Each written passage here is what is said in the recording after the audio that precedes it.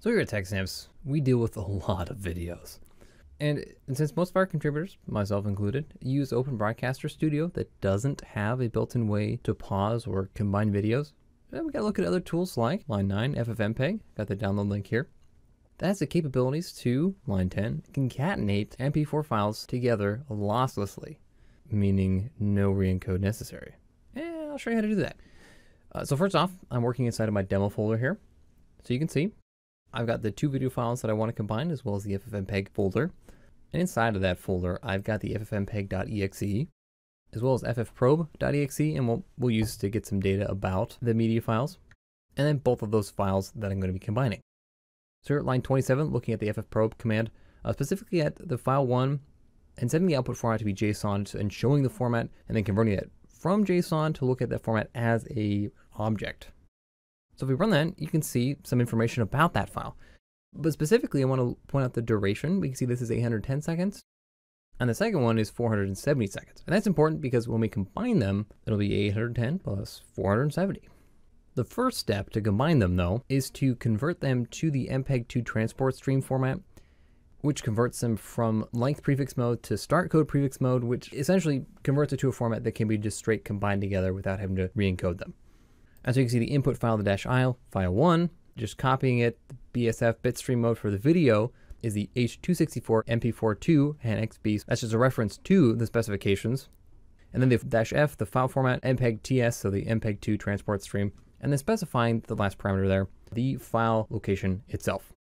So we run that command, you notice it's really quick. It's about as fast as it takes to copy the file. And then same thing for file 2. And then if we look at one of those files again using ffprobe, you can see that this is now formatted as that MPEG-2 transport stream. And the duration is still the same. And so once we've got all of our transport stream files, we're going to use ffmpeg to concatenate them together. So there you can see for -i, I'm using the concat prefix followed by all the file names separated by the pipe character. And then for my bitstream format on the audio, I'm using that AAC ADT2 ASC format, just so that it knows how to combine the audio together. And then the last file there is the file name of the output. So if we run this, you'll notice that it goes really fast, about as long as it takes to copy the files. And then we use ffprobe on that final output file, we can see that 470 plus 810 is 1280. Well, 81 if we round it. But since we're in PowerShell, we can do a little better than that. I've written a function here.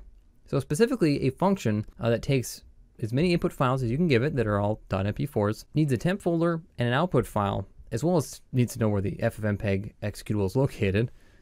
But with that information, it's going to be create an output file, an array, and then for each of those files, so I've got a for each inside of the process block because I want it to accept pipeline input or an array of files, and that's just the way I do it. So then for each of those files, it's going to create a temp file, which is in the temp folder /file base name.ts. So it's going to use that .ts extension. Then line 66, I'm going to convert it to that MPEG-2 transport stream format. Line 67, add each of those files to an array. And at the end here, I'm going to build that concat string line 72 and line 73. I'm actually going to run the command to combine them all together. And then, of course, clean them up at the end here, line 75 to 77.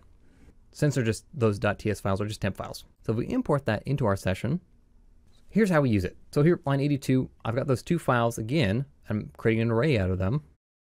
And then line 83, join that ffmpeg MP4 is what I decided to call it. We'll give it that array of files, tell it where we want that file to go, and give it a temp folder. So if we run that, you notice it goes pretty quick. Don't get any output because I use the quiet parameter on the ffmpeg commands. But on line 86, if we use the ffprobe command that again, we can see the duration of this one is also 1280 seconds. But again, with PowerShell, we've got the pipeline. So line 89, if we do a get child item on the current folder we're in, only looking for the .mp4 files, you can see we've got 4 of them. And we can use this command to combine all 4 of them by just piping it straight to that join-ffmpeg MP4 commandlet. And the output file, we're just calling it output 3, incrementing that up. And the temp folder, just giving it the current working directory. And if we run this, this will take a little longer than before, but still not more than a few seconds. Bam, already done. Combine all 4 of those files together. And we can verify that by looking at the output here. So you can see the duration there, 3,842 seconds, is the total length of all those files put together. So that's how you can use ffmpeg to combine MP4 files together, specifically through PowerShell and building a custom function. Thanks for watching.